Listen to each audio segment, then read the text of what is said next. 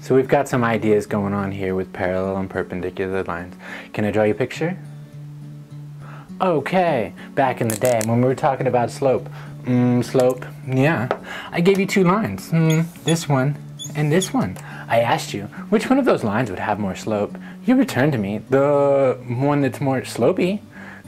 Right, hang on slopey, slopey hang on. We were talking about the identification and classification? What category? Positive or negative slope? Zero slope? Do you remember this one? Well, I need to extend on to that. You told me that this one had a greater slope than that one. Alright, I'm there with you. What do you notice about these two lines?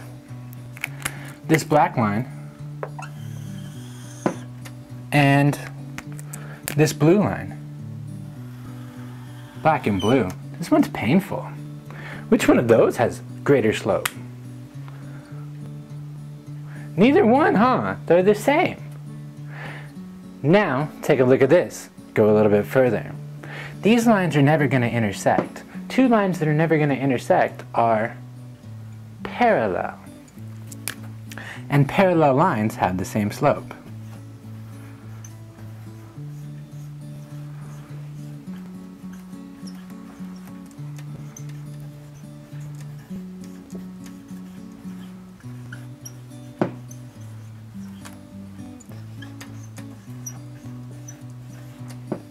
Okay, further. Can I draw you another picture? Yeah. I'm going to go black and blue again. There's that black line. And here's this blue line. And I'm going to say that those two meet at a 90-degree angle. Alright, these lines are what is known as perpendicular.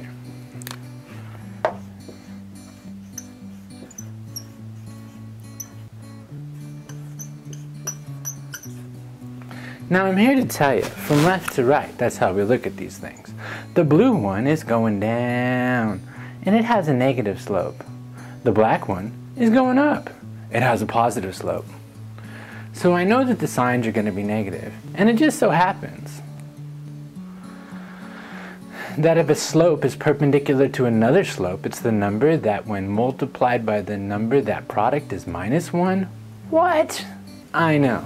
It's a little bit abstract and kind of wordy.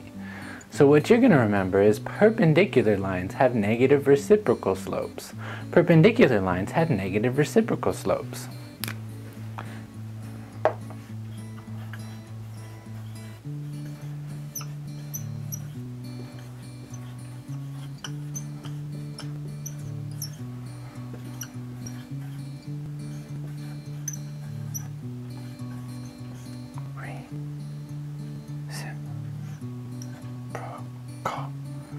Slopes.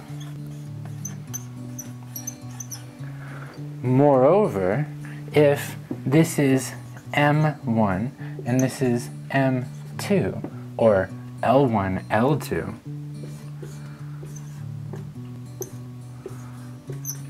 then M1 is going to equal -1 over M2, a little less abstract.